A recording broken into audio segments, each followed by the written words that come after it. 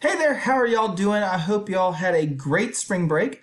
Today is Monday, April 20th, and so we're going to get started with this new e-learning week with a lot going on. So I'm going to do some updates first, and then we'll get to what we're going to do in class this week. So first update is obviously we had spring break, not last week, but the week before. Hope that went well for y'all. Again, obviously not going much of anywhere, but hope y'all have stayed safe and stayed home.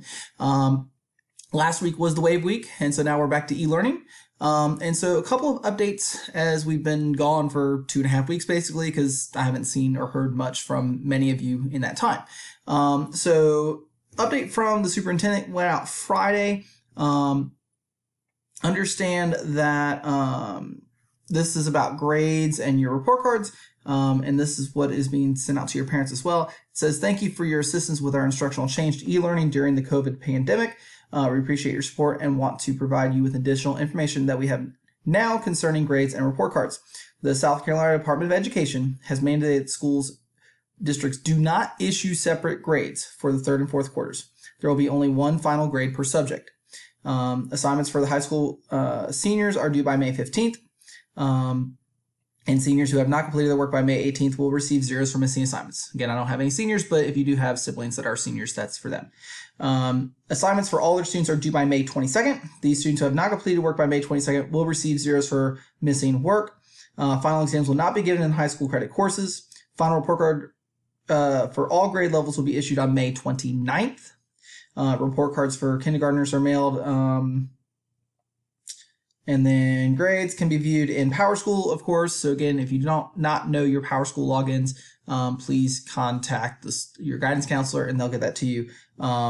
Or also greta.mcavoy@kcsdschools.net. That's our district level PowerSchool person. And that email does have to come from your school email, not your personal email. Okay.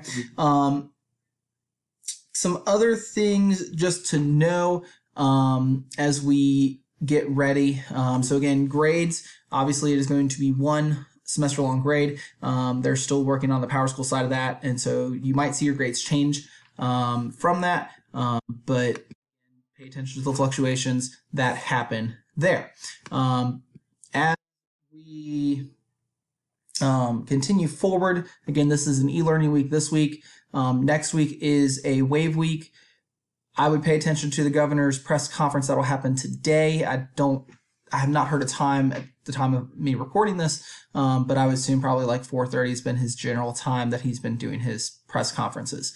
So again, pay attention to that conference because there might be something that comes out in it. There's kind of been rumors through social media this weekend. But again, pay attention to official sources when it comes to official announcements about school. So again, as of right now, as me recording this on Sunday night for Monday, we are still at this point set to come back May 1st. But again, pay attention to any updates from the governor's office on that. So another update that will affect all classes for me going forward is instead of using Zoom for our meets and having a set hour, during the office hours of 11 to 2, if you will just email me saying that, hey, can you get on Google Meet with me? There is a link now in your Google Classroom that you can log into Google Meet with, and we can do that chat that way. So I hope that'll simplify the process of trying to get the help that you need. And again, the office hours are 11 to 2. I'm not setting up the hour for like foundations, the hour for Algebra 2. Anytime between 11 and 2, if you need me, just email and I will respond back, hey, let's go, and I will open up the appropriate Google Meet. And again, the link is in your Google Classroom at the top of your stream, right below where it says your class, so either Foundations or Honors Algebra 2. And then you'll see the class code of, when you like first could sign up for the class. And then right below that is the Google Meet link. You'll just click on that, open the Google Meet, and I'll accept your invite into the meeting.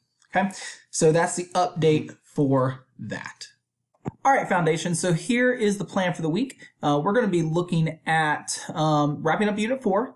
And so you'll be reviewing today and tomorrow with some assignments and exercises that I've put into Khan Academy. Those are already available. and you need to work on those again today and tomorrow.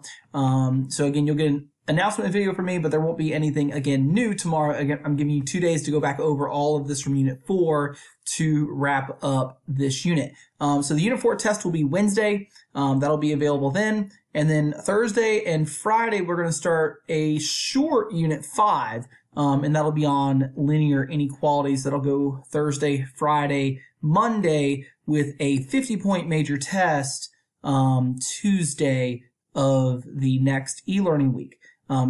So again, if e-learning goes on for the rest of this year, that's the plan. If we do get back into school, we'll wrap up Unit 5 if we're back in school. Again, so that is it. Again, if you need me, get onto the Google Meet and send me that email to let me know that you're waiting for me to accept the invite.